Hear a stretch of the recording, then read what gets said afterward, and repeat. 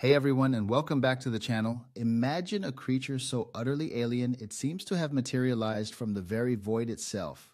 Something that uses darkness as its hunting ground and carries its own light in an ocean of eternal night.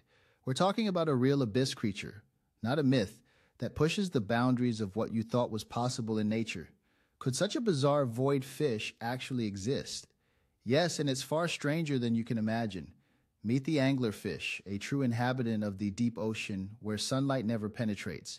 This terrifying denizen of the abyss is famous for its bioluminescent lure, a fleshy appendage extending from its head that dangles like a fishing rod. It uses this glowing bait to attract unsuspecting prey in the pitch-black depths, a macabre silent hunter in the void. But the anglerfish's most shocking secret lies in its reproduction. When a tiny male anglerfish finds a much larger female, he bites onto her and fuses with her body, becoming a permanent parasitic attachment.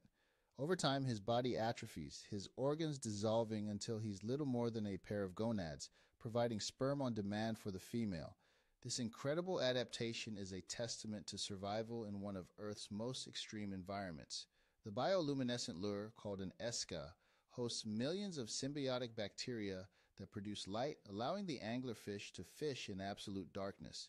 The parasitic male strategy is an evolutionary masterstroke for a species living in a vast, sparsely populated habitat. Finding a mate in the immense deep sea is incredibly difficult. By permanently attaching, the male guarantees successful reproduction once a female is located, ensuring his genetic legacy in an energy-scarce world where every encounter counts. Thanks for watching. Please subscribe my YouTube channel for more interesting videos.